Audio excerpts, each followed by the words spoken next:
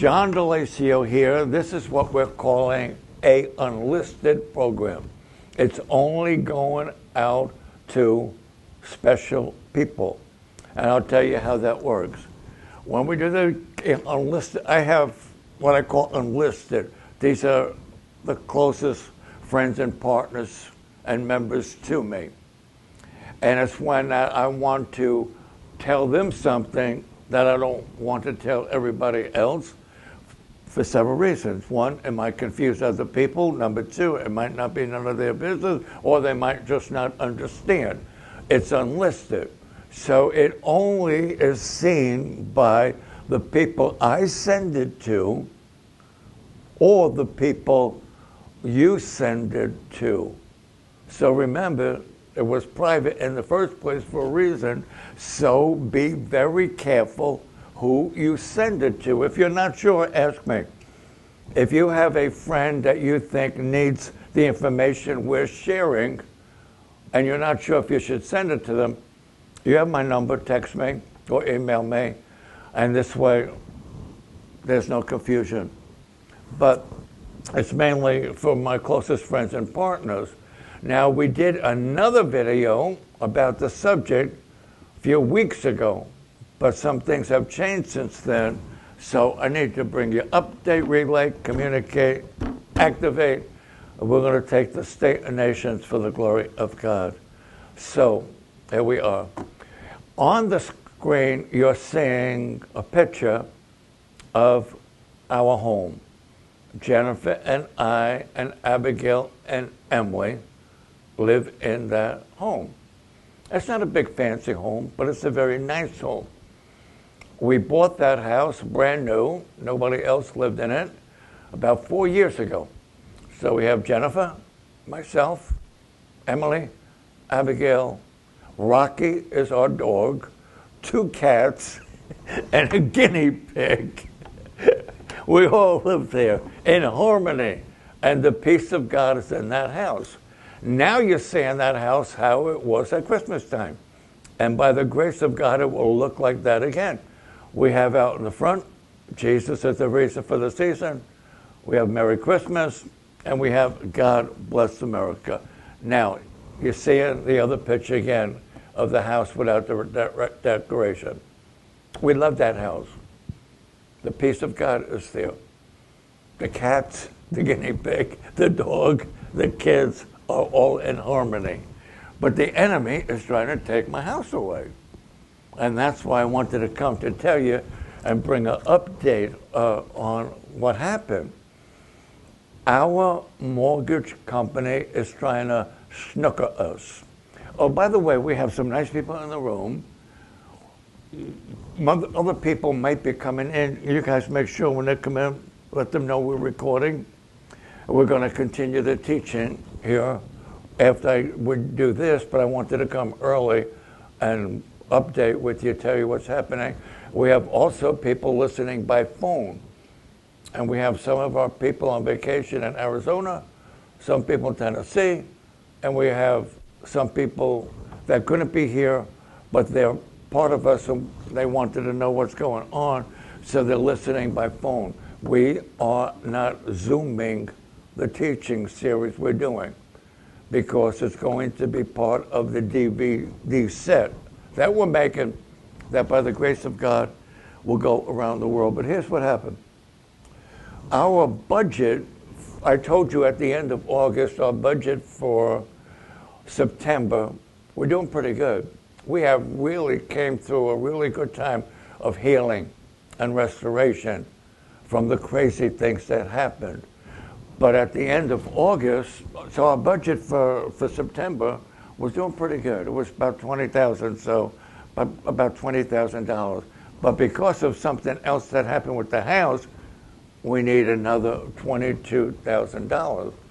We were snookered, but not completely. Our mortgage company tried to snooker us and a lot of other people. To snooker, in my definition, is when somebody, even yourself, tries to abort a vision, a dream, a purpose, something that you're doing, And snooker means to try to stop it from happening. Well, our mortgage company, I am very, very, very upset about. But before I tell you why we have a $22,000 need is to save the house, I have to tell you why, how that happened. We're going along real good. Everything in the ministry is getting restored. I wasn't able to travel because of health reasons. In fact, we had people pass away in New Jersey. I couldn't even go to the funeral. Right now I need to stay close to my awesome doctors because of some heart issues, aneurysm, and some spine problems. And I just had back surgery. It was not a lot of fun to have the back surgery because they had to cut the bone. But now in October, they're going to do neck surgery. And I don't like that, what they showed me. We met with the doctor the day before yesterday, the surgeon. They go in, they cut the bone, try to relieve the spinal cord, then they put a cushion in there, and then they screw it together, and I'm not looking forward to it, and I'm going to have to wear this ugly bracelet for a while, so I'm trying to get this DVD series finished before I have to wear that ugly brace. But because of a lot of things, I couldn't travel to other churches and ministries, and some of you are watching this in Minnesota and North Dakota and Indiana and all over the country. And I haven't been able to go to your churches and minister because I wasn't able to travel. Well, traveling and receiving offerings on the road for our ministry was 60% of the income. Well, that affected us. So we were able to get this house through a VA loan. I'm a vet, and it's one of the things that happened with my back. Was in the military, but try not to get sidetracked. So it did affect our income. So we got the house, I think, at a good deal. It's in a community, a development, where we needed to be so the kids could be in a particular school zone. And because Jennifer's mother was ill, and she lived in the same community, so she wanted to be there to be close to the mother. The mother passed away since then, but now she has the father that she's helping. So we needed to be in that community. We got the house. When we bought the house was $235,000.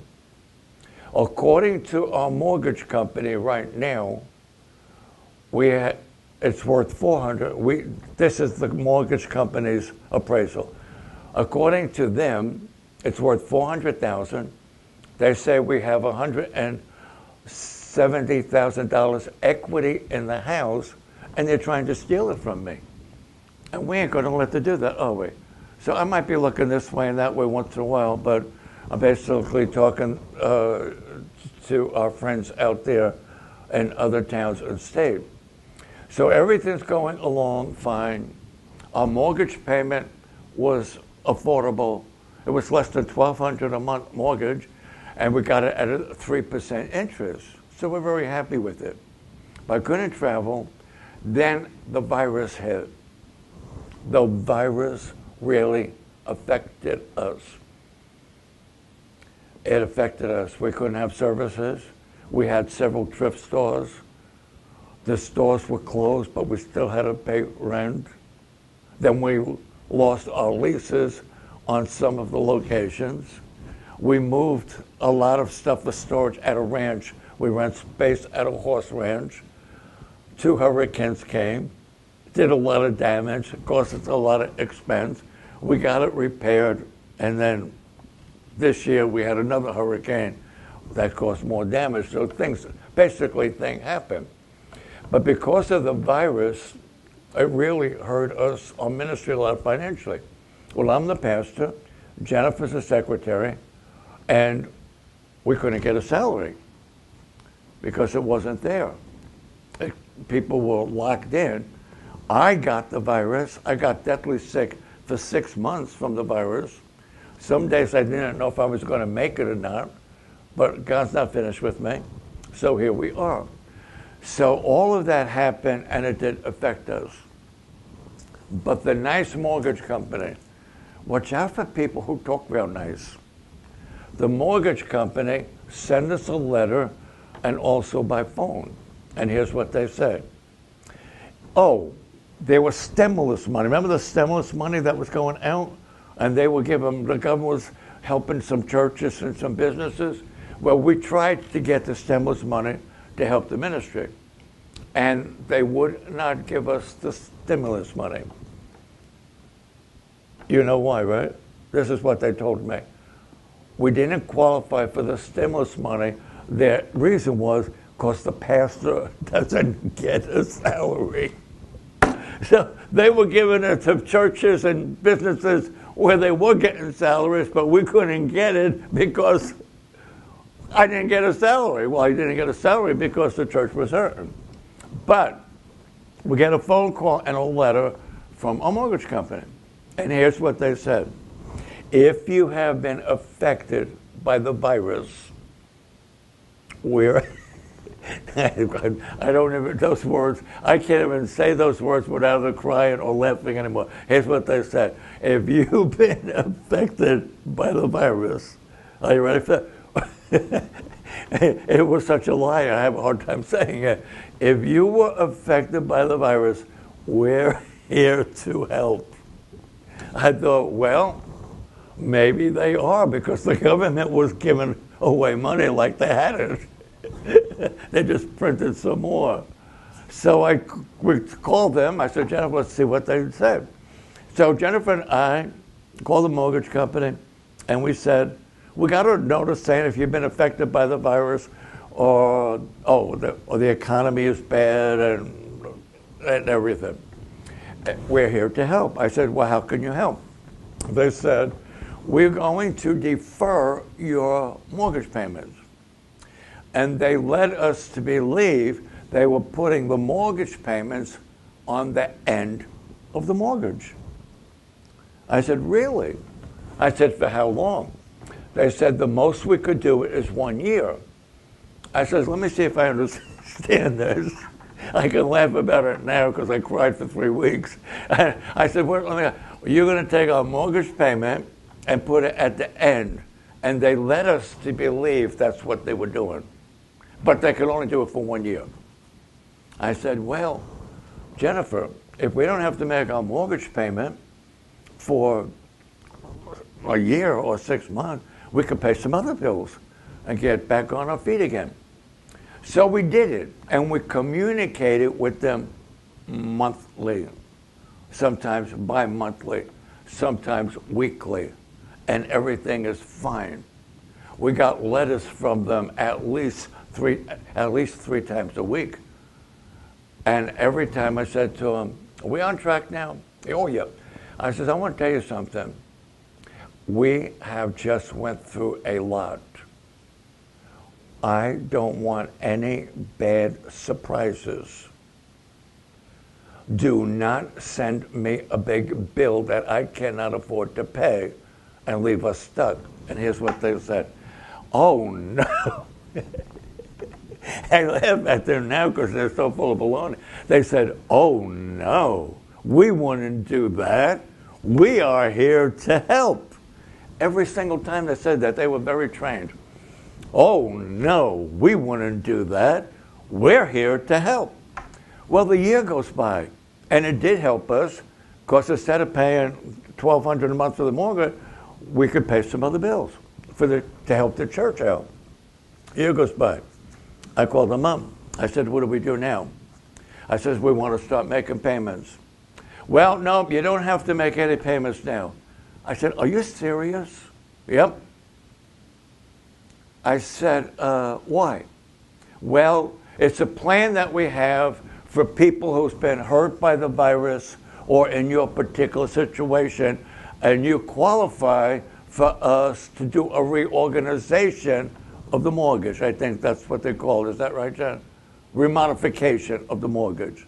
I says, what does that mean? Well, as you know, your payments were deferred, so we're going to do a modification of the mortgage, and we want you to send us all your information, your income, your outcome, and everything else, and we'll give it to the underwriters, and we're going to modify your mortgage so that it'll be easier for you. I said, wow, this is amazing. I said, but we want to make the payments. No, you can't make any payments yet while we're in this process. I said, let me tell you something. We have been through a lot.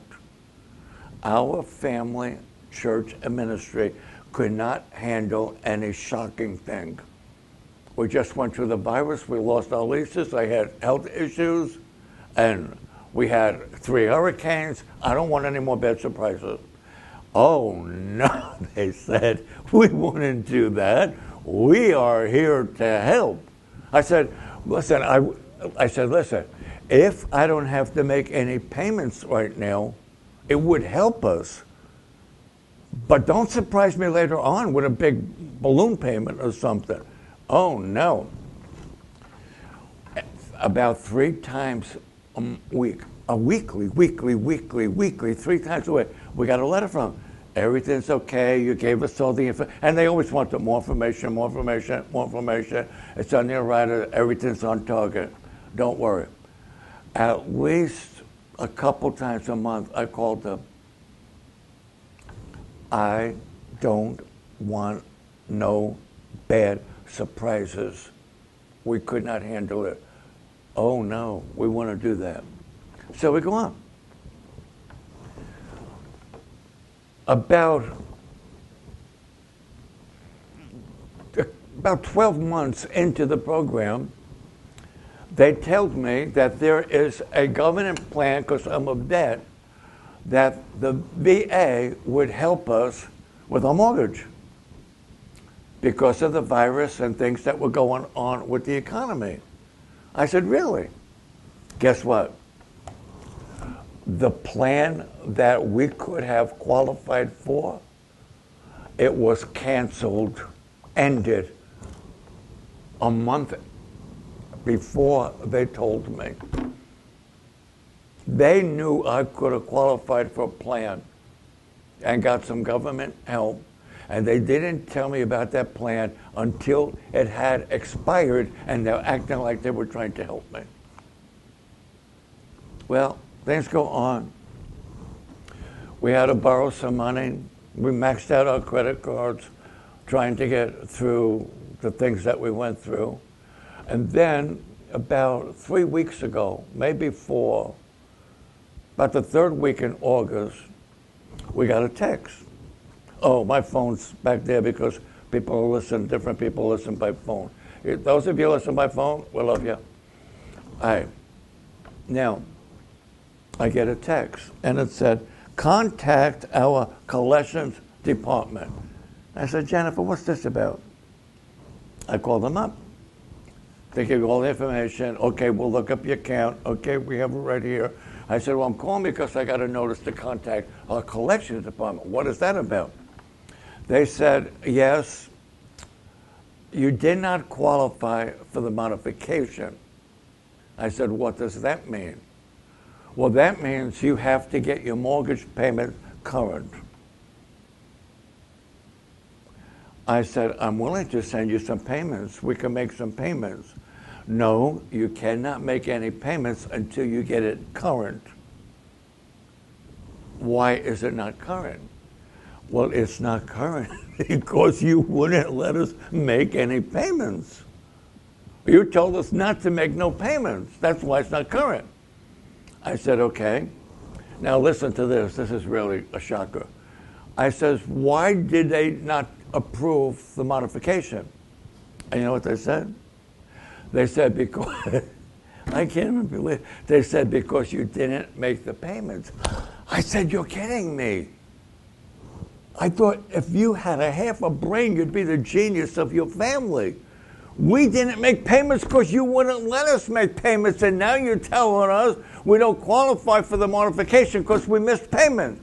Oh yes, if you miss payments, you don't qualify for a reorganization or modification. I said, but you told us not to. So I talked to every hierarchy that I could from our mortgage company, And I argued and argued with them that they need to keep the deal that they led us to believe. They want to go along. So you know what they did? They changed the reason. And here's the new reason. Well, the other now this was after talking to a bunch of them. They came up with this reason. They said, well, the other reason is that we're not sure that you would be able to make the mortgage payments at the current interest rate. I said, excuse me? I told you from the beginning, do not do anything or let me do anything that will let me lose my 3% interest and the deal that I have. I asked you not to do that. And they said, well, you know, things have changed. The economy is bad and the interest rates are higher now. I said, I have a 3% fixed interest. I'm not going to lose it. I don't want to lose that. Well, if we did the modification, you would have to go by the new interest rates. If they do the new interest rates, my mortgage payments would double at the interest rates they are now, and it looks like they're probably going to get worse. I was livid. I said, well, let me make payments. I don't want to lose this deal. You cannot make payments. And this was there to several people. I mean, I fought with everybody up there. I even got an attorney, but I'll get to that in a minute. They said, you cannot make any payments until you pay the back balance, which now they wanted $22,000. That was including September's payment. I said, I don't have $22,000. You know what we've been through. You knew that. And so I said, I can't do that. And I said, I do not want to pay double for the same house. And they told me again that the house was valued at $400,000 and we paid $235,000, but now it was valued at $400,000, their numbers, and we have $179,000 equity in. Is that right? Okay. So I said, well, what's the deal here? You won't let me back. They said, if you send $1 or 1 month or $10,000, the computer's going to kick it back to you. Can't do that. I says, well, what's my options? And they said, here's your options. Get it current by paying the $22,000. If you can't do that, we want to have a short loan. You know what short loan means? I get nothing. I lose the equity in the house. But not only that, we don't want to move. We have 2 special needs children. Our church office is now working out of the house. The garage in the attic is full with storage stuff from the church. We got the wonderful dog, the 2 cats, the guinea pig, and nobody wants to move. And we need to stay in the school zone and next near Jennifer's father. I don't want to move. We don't want to sell the house.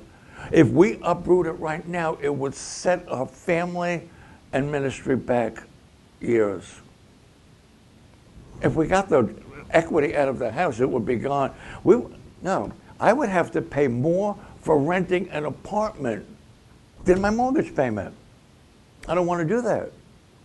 So I said, what's the other option? Now get this. We have it in writing. Our third choice was to sign the house over to them. Are they nuts? So I talked to several realtors. Yeah, they're nuts. So I talked to several realtors and several attorneys.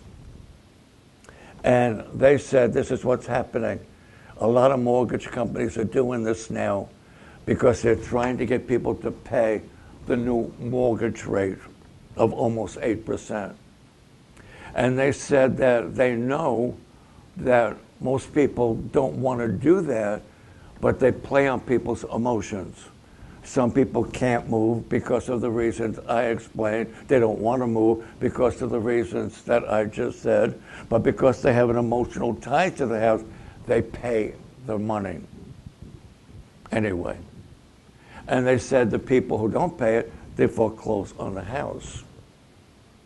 So the attorney that we have right now, who I really, really, really like, This is his specialty. He said, Pastor John, here's the situation. You have to stop them from foreclose. They want to foreclose. Just so you know, we have a deadline, and that's why I'm doing this now.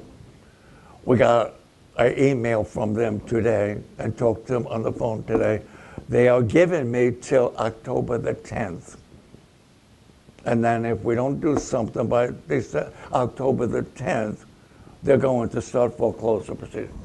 He said, here's the deal. I have 4 clients right now from that same mortgage company, but they are already in foreclosure. They're already foreclosing on them.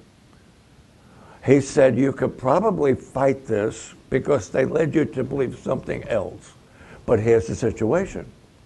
A judge will not even look at the case until it's in foreclosure. So we would have to let them foreclose and then go fight it in court. And he said, Pastor John, it's going to cost you a fortune to do that. The best thing you could do, get it current. Get it current. Keep the 3% interest. Keep your payments under $1,200 a month. Get your credit straight. And then when the interest rates change, if you want, then you can refinance and take some equity out of the house. Get your wife a car, get a boat, go fishing.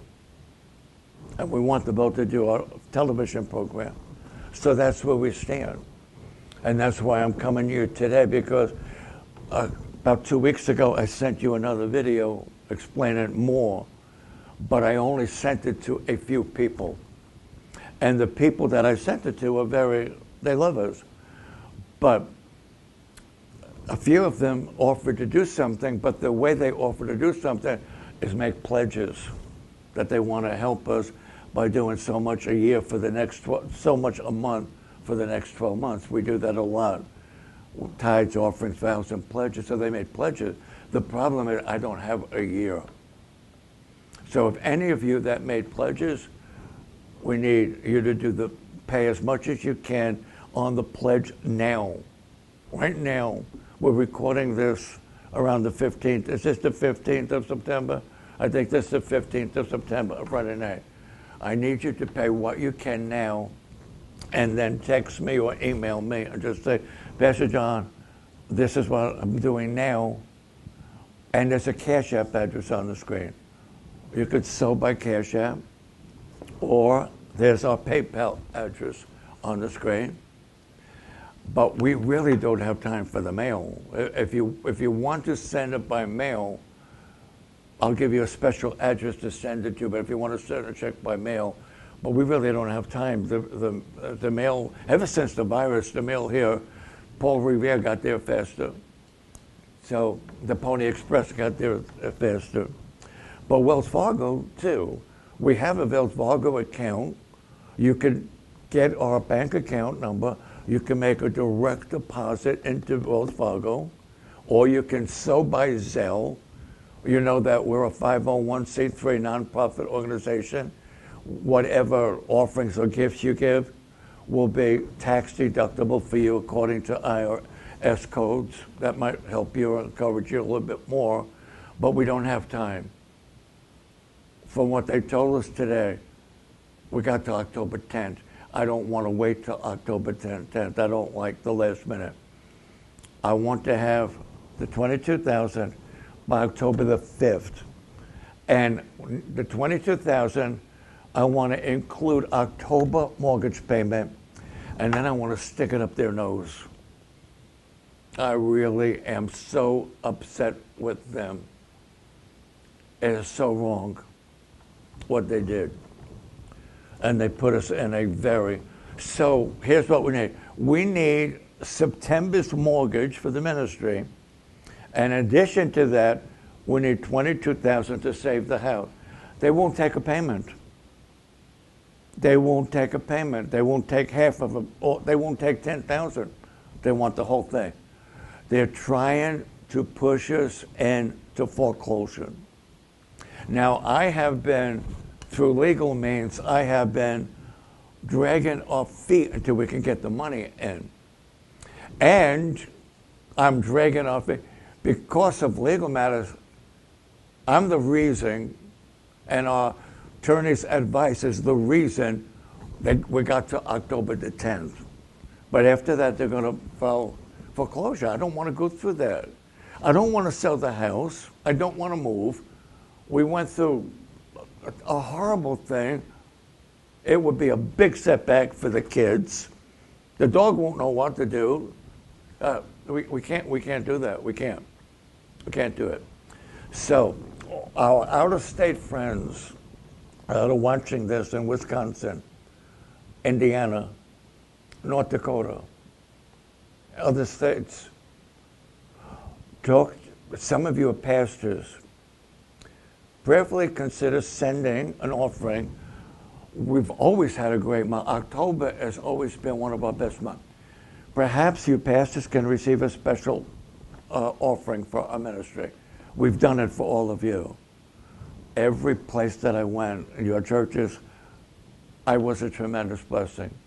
It needs to come back home now. And those of you where we've been in your churches, talk to your pastors, see if you have a benevolence fund that you could help. So you spell 1,000, M-I. If 40 people, that's our budget for September. If 40 people gave 1,000, or 5 people gave 5,000, or people gave 2,500, whatever. Nothing is too small or too large. Wouldn't it be a shame if we had more than enough? Wouldn't that be a blessing? Well, God is more than enough, and He's not going to let this happen. We did nothing wrong. We did everything they told us to do. But we can't even go to court until they did that. And the attorney said, it's going to cost you a fortune if you have to do that. We don't want to do that. And it would confuse a lot of people, you know, how people talk, the laciers and I don't want to go down that road. We can't. So again, if God's touching, and please, if you're going to share this to somebody, if you know in all the moving that we did, losing our leases, we lost contact with people.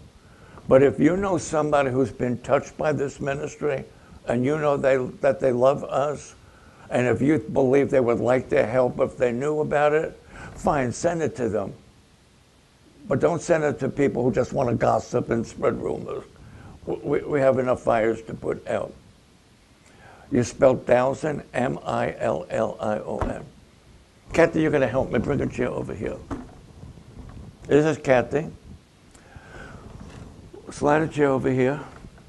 She didn't know you're going to do this. Kathy is from Haiti. She's been part of our ministry since 1997. What does a little ant look like when he dies? You got to do a little more enthusiastic. You're a dead ant. There. All right. She's going to help me.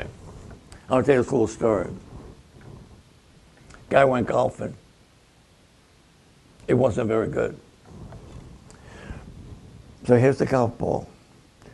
He hits the ball, Kathy. It landed on an anthill. But now he's going to make the next shot. He thinks he's real good. So I'm a fisherman, not a golfer. And he swings, and guess what he did? He missed the ball. But he killed 100 ants. Come on. There they are. There's 100 dead ants all over the place. So if you don't succeed at first, what do? Try again. So here it goes. He swings again. Boom! He misses the ball. He kills another 100 ants. He kills another 100 ants. Okay? It's just not embarrassing, are you? You're blushing a little bit. It's okay.